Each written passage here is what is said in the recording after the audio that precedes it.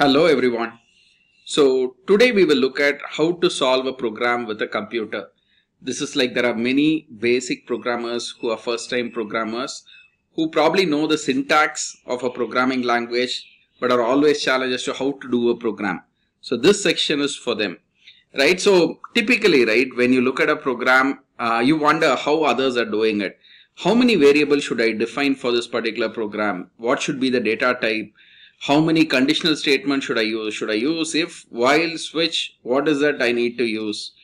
Do I need loops for a particular program? What are the flags? What are the counters which are required? These are some of the basic questions that anyone has who is very new to programming. So for a beginner, always it's like how to come up with a program. I probably know a little bit of syntax, but I don't know how to come up with a program. That's the biggest problem anyone has.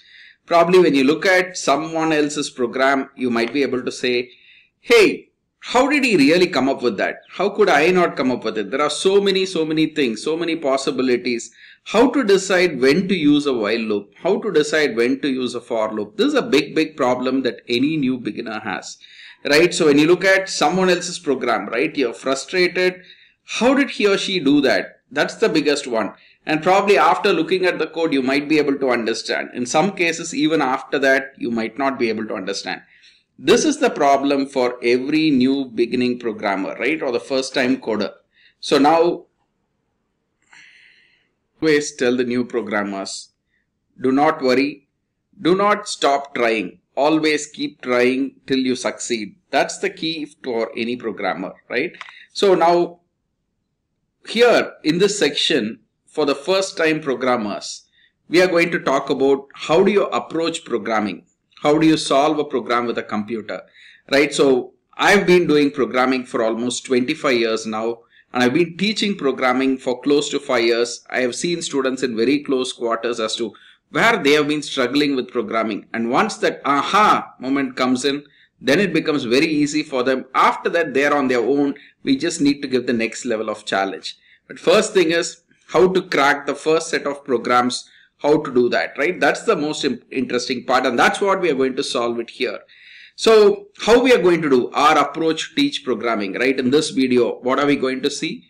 We are going to solve a few programs which are going to be in increasing order of complexity. Probably the first two programs you might already know, but the key is let's go through the process, right? So I am going to explain my thinking process, thinking aloud when I look at the program and try to solve it, right? So that you are getting into the same frame of mind, how to think, how to approach a program. That's what is going to be the focus. Third is, we are going to discuss about alternate approaches, not probably for the simple programs. Once we get into slightly more trickier programs, we are going to look at, hey, is this, we are going to use a for loop? Do we do a if? Do we have to do a for within a if? What is the approach of this particular program? What are the pros and cons? We are going to discuss that. So finally, we are going to take one small step at a time in logical program solving, right? So to build that thinking capability of how to do programming, we are going to take smaller steps rather than jumping. We are going to focus on the logic building part. So I'm not going to focus more on the syntax, right? My assumption is at least the basic syntax you need to know. And finally, we are going to use an X-ray tool. I'll explain that as well.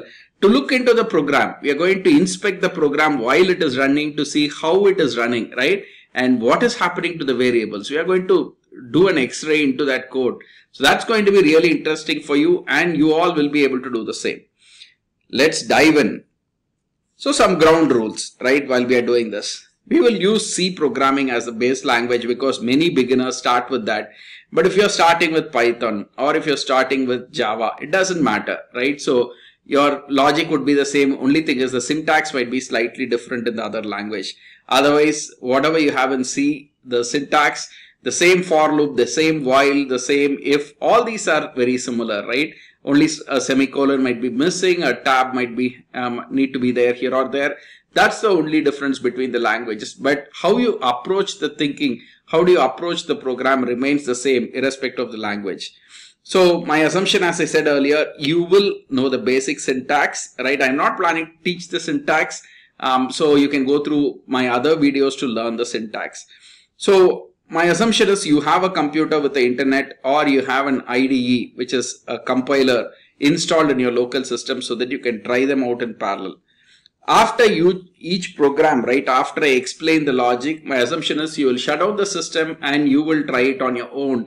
So the slow thinking process is continuously happening. No rote learning. That is, I don't want anyone mugging up the code. I don't want you to look at it int I. Don't go like that. So make sure that you are thinking about the program. You're working through the solution like the way we will do in this course. Finally, don't worry about any programming language, right? So you will learn programming step by step here, but so don't worry, right? Will I get the program? Will I be able to solve programming? First thing you need to have is the confidence to say that yes, within a week's time, I'll be a really good programmer. That's what is critical. Practice daily some of these programs. I'm sure, right, by the end of the video, when you come to that, definitely you would be a really good programmer and you will be able to solve real good programs. Now, first what we'll do is we'll take a program, right? So this is how we are going to discuss. This is the first program. It's a very simple program. Add two numbers and print the result. Very, very simple thing. Now you might already know how to solve this. You might have even typed the code. You might be able to do it now. But first is stay with me. What we are going to do is we are going to take how we think through the process, right? We'll start with this program and we'll go through the thinking process. And when this thinking process is applied over and over, even complex programs can be easily solved. So first is let's understand what is given here, right? So we have to add two numbers and print the result. Now input is given as 3, 4 and output is 7. This is a sample, right? This is the input that's going to be given to the program to see if your program is working fine. So this is the test case 1. So for this particular program, when you have written the program, I'm going to give 3 and 4 as the two inputs. So the output should be 7. Second test case, when I run the program again, I'll give 8 and 9 and I should see a 17. So this is the expectation, right? So you can pause the video and think about your program, or I'm going to discuss the solution. Let's go through the thinking process, right? So I'm going to use online GDB for programming. So you can use the same, or if you have a IDE installed, a Turbo C or any other language, right? You have an IDE installed, so you can use that and start writing your programs. So let's dive in now and see how to go about the thinking process. So I'm going to use this onlinegdb.com extensively for programming. The other one we'll be using is pythontutor.com. These are the two websites I'm going to use for my programming. So if you type onlinegdb, you will get a screen, right? So where the compiler will look like this. All you have to do is select the language as C or Python or Java or C++, whichever you want to use. And this is the IDE we are talking about. So let me type the program, right? Every C program starts with this. This is the standard input output. The header files are included so that you can use printf and scanf. And this is the main syntax. Now the program that we are going to write is adding two numbers, right? So add two numbers and print the result. That's the program we are going to write. So simple. So it says it is two numbers, right? So we know that it is number. So number can be 33.4. It could be 44.3. But clearly in our examples that was given in the program, it said whole numbers, right? It said 3, 4. It said 8, 9. These were the numbers given, which are whole numbers, positive and negative numbers. These are integers. So I'm going to declare two integers because it said you're going to add two numbers, right? So I'm going to declare two integers. Now, one way to do it is, okay, it said I want to add 3 and 4. So I'm going to say A equal to 3, A equal to 4, or A equal to 3, B equal to 4. So two variables, I have initialized the variables. And then I'm saying add the total, right? So you're going to add the two numbers and store the total. So now we'll go back. I need some variable where I'm going to store the total. So sum is equal to A plus B because we are adding the two numbers, and I'm going to print the result. Printf total is %d, okay, sum. If I give this is going to work. Now if you look at it, if I run the program, it's saying total is 7. This program seems correct, but there is a problem here, right? So what did the question say? The question said that, so the question said input is two numbers. That means it's expecting the program to read two numbers, right? But what we have done, we have directly initialized two numbers. So our output 7 seems correct, but test case 2 output expected is 17, but it never read the 8 and 9. So that's the problem, right? So let's get back to our problem. So the problem we have done is we have hard coded the values, hard coding. This is one of the major problems I see with beginners, where they see that, hey, the answer is 7, so I need to get the answer as 7, right? If you do this, probably for one test case it will pass, right? But it will not be able to really work for different inputs. So the thing you need to do is you should not be hard coding the values. So this is not the way to do, but you have to read the two values from user. So that you do a scanf %d, ampersand a, ampersand b. So beginners, I've seen some problems, right? So they'll forget the ampersand symbol. That's one of the problems I've seen. So this is, I'm reading the two numbers and then I am adding the two numbers, storing the value in sum, right? So now if you look at this, it's waiting for the input. So I'll enter 4 and 3. Yes, total is 7. I'll run it again. Now I'll give 8 and 9. It gives 17. So your program is working fine.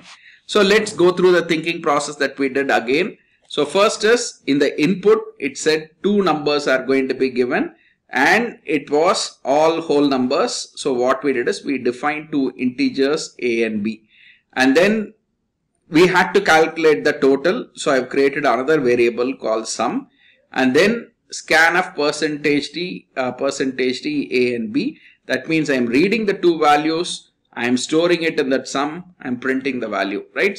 Very, very simple program. In this program, all I wanted to demonstrate is two things. Number one, you should not be hard coding. You should read the values from the user. So look at the test cases, right? So the different test cases are, you're running once, you're running the second time, you're giving two different inputs and you're getting the required output. So first is never hard code a value as answer in the program. You should read, calculate the value and display the output. That's the first thing. Second thing that we had looked at is you have to, how do you declare the variables? What are the data types which are required? That depends on the input that was given. So these are the two main points I want you to look at from this program. Let's look at the second program now and we'll take it from there.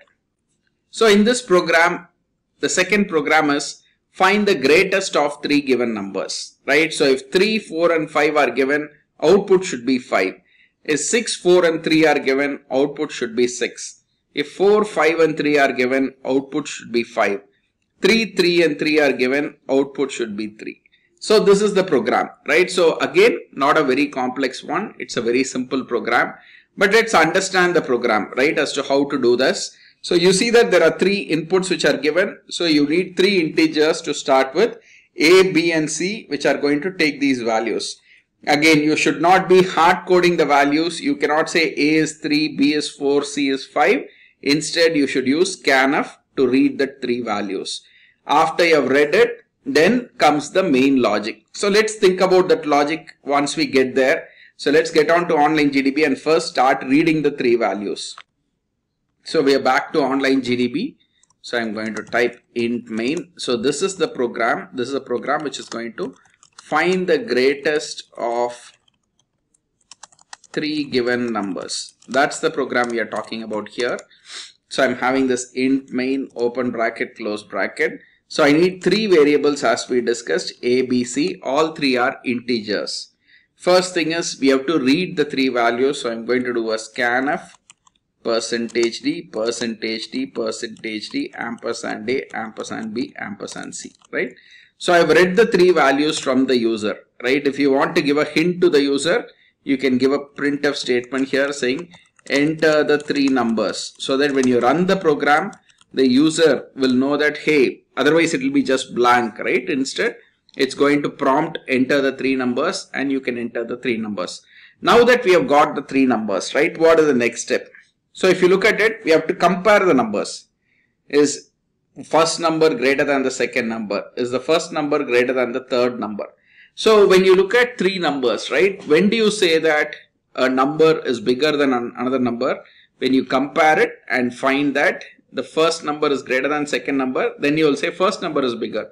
If second number is greater than the first number, you will say second number is bigger, right? So what we'll do is we'll check first this first condition, right? Is A greater than B? That means, is the first number greater than second number? I am doing a open bracket, close bracket. So if this is the case, we know that A is greater than B. Now what do we have to say? So assume that A is greater than B. That is, the first input that is given is greater than the second input. So now what we have to check? We have to check if the first is greater than the third as well. So I'm going to check if A is greater than C. So if this is the case, we can say that A is biggest. Okay, percentage E is greatest, and we can say A. So this is the first thing. So now we are checking A is greater than B and A is greater than C.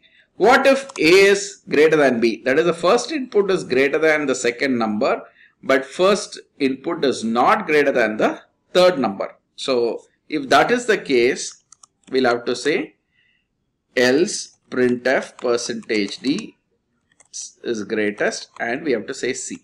So what is happening here? So A is greater than B, right? That is ascertain. So if A is greater than B, then we have to compare A and C, correct? Because A is greater than B. Now A is greater, so we have to compare A and C. If A is greater than C as well, then A is greatest, or C is greater. Simple. So let's run this program. So it's asking for the three numbers. I'm saying 5, 4, 3. So 5 is going to get assigned to A, B is going to have the value 4, C is going to have the value 3. Now let's run this. You see that 5 is greatest. It's working correctly. So is my program correct? Is this absolutely correct? So let's test it, right? So I'm going to check with another set of input. Now I am going to say 3, 4 and 5. So 3, 4 and 5, right?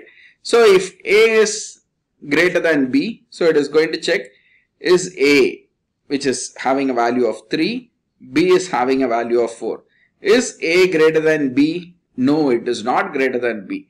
That means it will not get into the if at all, and nothing will get printed, because if this fails, if A is not greater than B, which is the condition here, A is less than B, it will come here, right? So that means there is nothing we have given here, so no output is going to come. So many programmers, first time programmers, have a question. See, I wrote the same program, but I didn't know what are the other conditions required.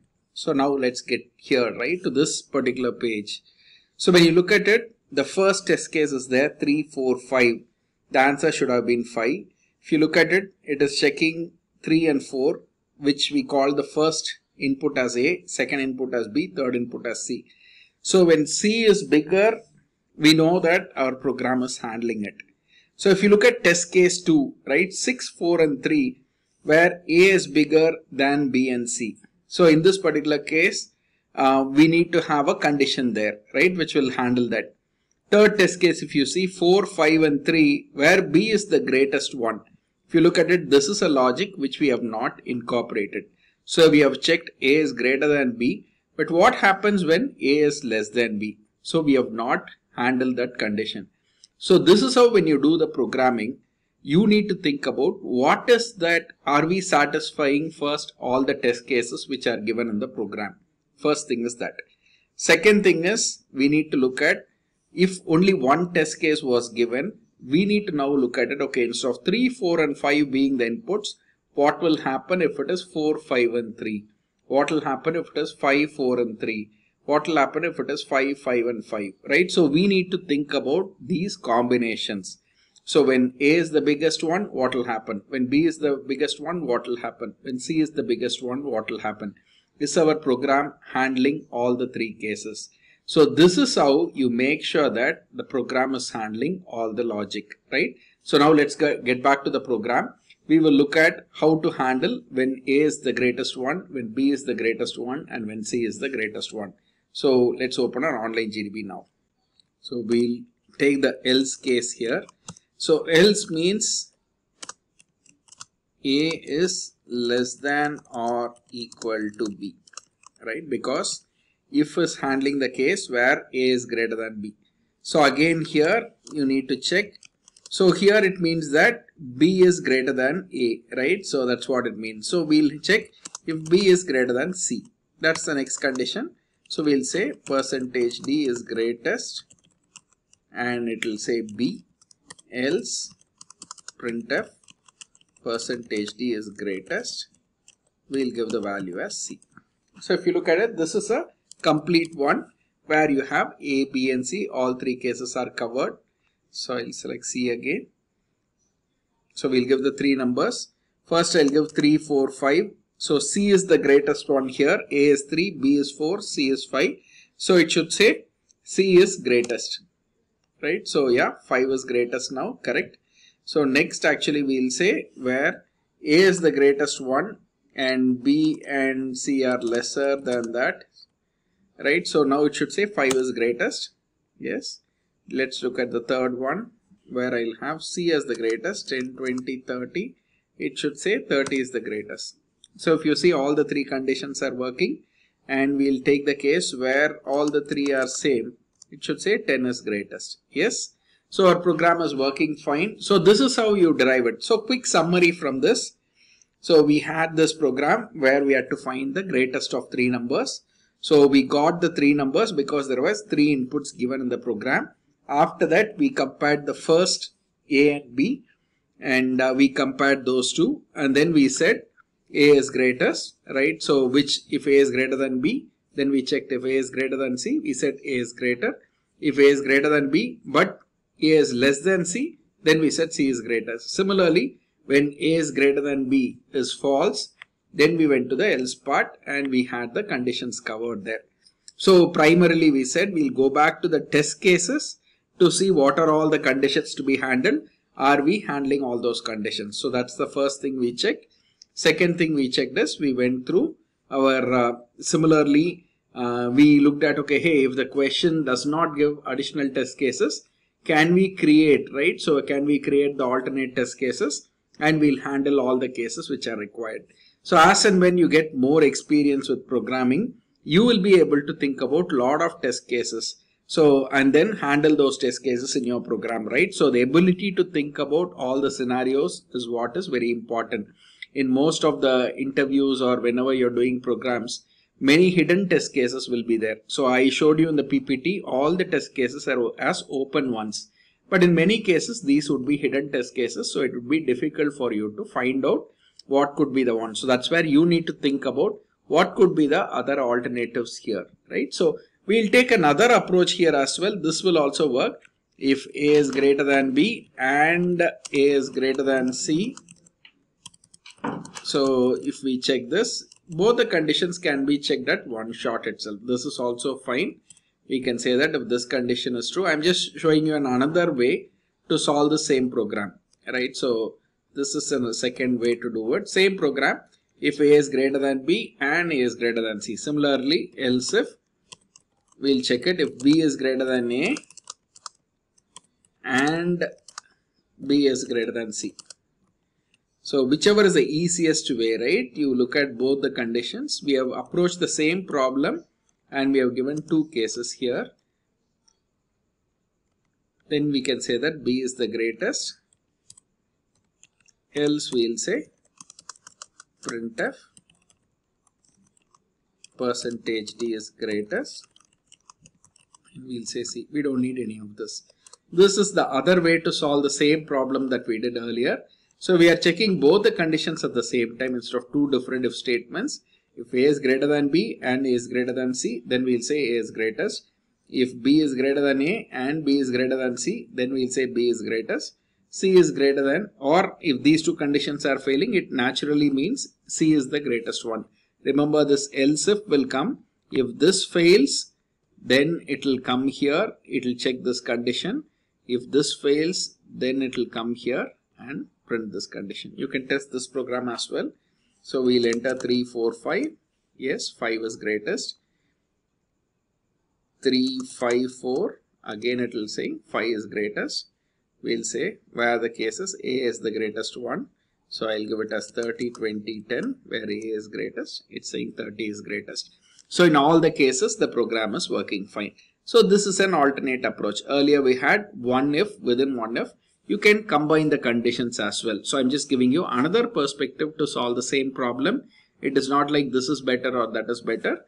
You can look at this condition as well. Whichever is easier for you, you can take it. But in any case, you have been given two different options. So any program might have multiple solutions. You should start looking at alternate solutions so that you can find out which is the way, right? So how we can build additional programming logic. So that's the idea behind it. So let's get on with the next program now. So let's look at the third program. A program to print from given number to 1, skipping 2 numbers, right? So input is, so even if you don't understand the program from the description, if you usually look at the sample test cases given, you will easily understand the program. So let's take the sample test case that they've given, 7. So we need to have one integer. Right away you just look at the program as well. So we need to have one integer, whatever we call that variable name, say n, and we need to read that using a scanf. So that's clear from the test case, right? There is one input that's being given. And what are they doing? 7, 5, 3, 1. So if you see, there are 4 numbers to be printed. And if at all the given number is 8, which is an even number, they are saying 8, 6, 4, 2, right? No 0, because the given number they have said is skipping up to 1. So from this program, right? So if you look at it, if at all they had given it as 100, then we need to do 100, 98, 96, 94. So right away, look at it as whenever it repeats, if it repeats a pattern, it means it involves a loop. Very simple logic, it involves a loop. So let's get on with the program to see how to solve it. So I'll open online GDB as usual and we'll start from there. So we need one number which we are going to get as input, scanf %d ampersand n, right? So, or we can have a printf as well to say enter the number, so it's easier for us to type that. So now we have received that number. So what it means, we have to start with this number, right? So we'll take a for loop. You can choose for loop or while loop. I would suggest using for loop. Beginners use for loop because you will not forget to initialize. You will not forget the exit condition. You will not forget to increment or decrement, right? So that's why I would suggest this. So let's get with this. What did they say? The initial number starts with n. So we'll have a variable int I equal to n, because they said the starting number is starting from n. That is, if you are giving 7, the first thing that needs to get printed is 7 and it is counting downwards. What did it say? The number is greater than or equal to 1. So while it is greater than or equal to 1. So that's the second one. Third thing, it said it is decrementing by 2. So I is equal to I minus 2. This is the decrement function. Now they said print I. That's it, right? So printf %d I. That's all it is, right? So again, we will look at the program. How did we arrive at it? I'll run this program to see if it is working fine. So I'm giving a number, say 10. Yes. So I need to give a space here so that between the numbers you can see the difference. So 10. So 10 means 10, 8, 6, 4, 2. And if I give 7, so I should print 7, 5, 3, 1, right? So let's see that. Enter 7, 5, 3, 1. Fine. So how did we arrive at this logic? How did we know that it needs to have a for loop? How did we know that it has to start with n? So let's relook at this again. So first thing is, whenever you see that it has to repeat, so the number of printfs is dependent on the n given, it means there is a loop. Whenever there is a repeating thing, so 100 means it has to print 50 numbers, right?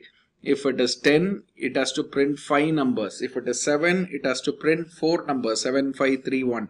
So the number of repetition changes based on the input given. Always remember, you need to use a loop. Now in this loop, whatever is that you have given, how did we decide that? So first is I is equal to n. N means, if you look at it, 7 is given. It's starting with 7. The output should start with 7. That's why whatever is the input received, I am storing it in I. Second, what are we doing? When I is greater than or equal to 1. Because what did they tell in the program? Print up to 1. Don't print less than that. So if you give less than 1, then it means the condition will be false immediately, because 7 is not less than 1. So immediately it will not even enter the loop. If you run this program, if I give 7, it will not even get into the loop. Nothing will get printed. So while the condition is true only, the loop is going to continue. What did they say? While that 7 reduces and it is still greater than 1 or greater than or equal to 1, you run the loop. And how much did they say you have to decrement every time? You have to decrement by 2, right? So every time by 2. So don't do this. This is wrong. I've seen many users do this mistake. You have to assign the value. Why students get that thing is because we do plus I, right? So here always use plus I or minus I. What does I plus mean? It is I is equal to I plus 1. That's what is I plus or plus I means. Here we are saying I is equal to I minus 2.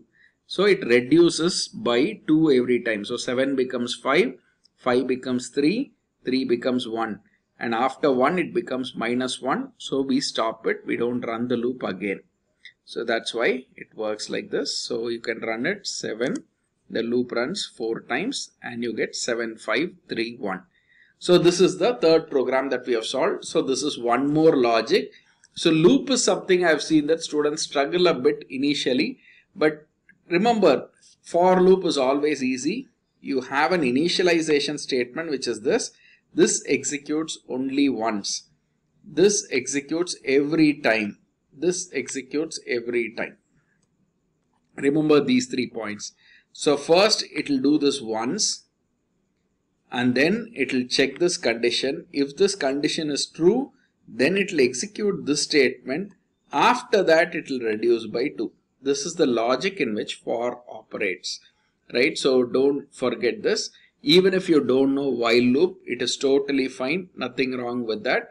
Just remember for loop, right? So it's more than sufficient. So you don't need to learn all the loops. If you are comfortable with for loop, follow the for loop. Don't worry about going to a while loop at all. So now hope this gave an introduction to programming, right? We'll solve many more programs in this series. First, I want you to introduce the way it is being done. Now we will do the X-ray part with Python tutor for the upcoming a little more complex programs, right? These are very simple programs that you can easily understand. That's why I didn't get into the X-ray technique of getting into Python tutor to do a step-by-step as to how it works. But we look at those programs in a very short time. Hopefully such programming exercises, right? How I'm thinking, the entire process I want you to understand in parallel. That way you'll understand the programming better. Hopefully this session was useful. We'll continue this series, right? So I'll add more questions to this entire thing. Hopefully you will be able to learn programming a little bit more better. Thank you.